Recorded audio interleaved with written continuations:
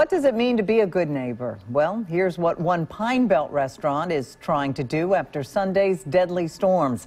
On Monday, Mugshots Bar and Grill in Hattiesburg gave over 300 burgers to first responders. Today, they gave out 200 more to local law enforcement in Jeff Davis County.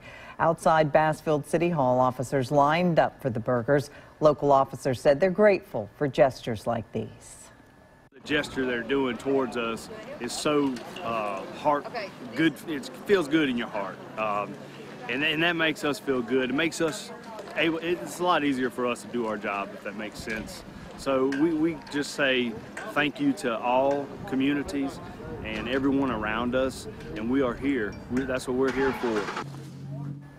Mugshots is closed due to COVID-19, but they've been feeding local workers across the Pine Belt. They say they aren't looking for recognition. They just want to do good in the community.